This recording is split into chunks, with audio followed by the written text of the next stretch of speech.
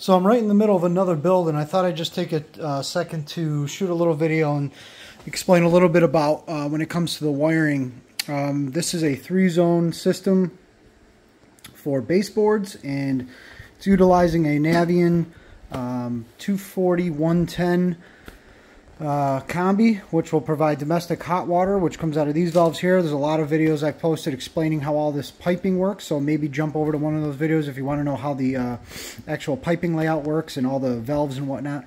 This one I'm just going to touch a little bit on the wiring. So what I do when I get to this point, once all the piping's done and everything's pressed and everything's secured down, I got to run power to each circulator and hook it up to the corresponding zone on the circuit board here. So basically how it works is I use these quick easy snap connectors that work for MC wire.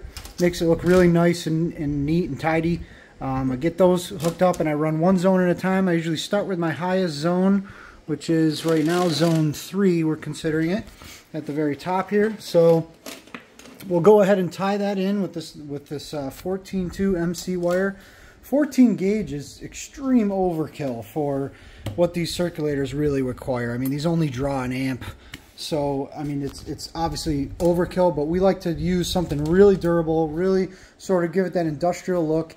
You could run very thin wire, but I mean, it's just, to me, it's just not how I do things. I want it to be very tidy, neat, and pretty much last as long, if not longer, than what the boiler itself or pumps are even capable of. So if you ever go to swap out these, swap out any other components, everything that I build, I want to last as long as absolutely possible. So you could do these even in a flexible conduit, or I've even seen them done in rigid like steel conduit. That seems a little extreme, and it's a lot harder to route everything, and makes it a pain if you ever got to change a circulator. So what I'll do is once I get those tied in, actually I'm going to install the sensor that will be used for the, that's right over here, this is the system sensor. This tells the boiler that what the actual temperature is in the secondary piping that is going out to the heat emitters. So what we'll do is we'll basically strap this onto the feed right here, the supply, and we zip tie that on, and then I always wrap it with some self-sealing silicone tape just to give it some sort of an insulating factor, and as well just make it real nice, secure, and you know, an additional adhesion to that pipe other than just the zip ties. But the zip ties alone work really well. It'll radiate the heat right into this sensor on its own. So we'll just tuck this wiring. I like to hide it down behind here just to give it a little better look, and pretty much attach it right to these wires, and that'll feed in to one of these connections here and gets tied in over here to the supply, what is it named on here? It's called the supply temperature sensor. So there's actually 2 little pins for it right there. So I always do that with all my systems. Most HVAC installers that I see and I go to inspect some of these systems, they pretty much 99.9% of the time do not use this sensor. To me, it's silly not to.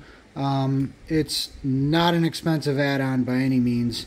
For all my systems, I include it. I don't upcharge for any of that, because to me it sort of just should be on every system. So we go ahead and install that, and that'll pretty much wrap up the wiring.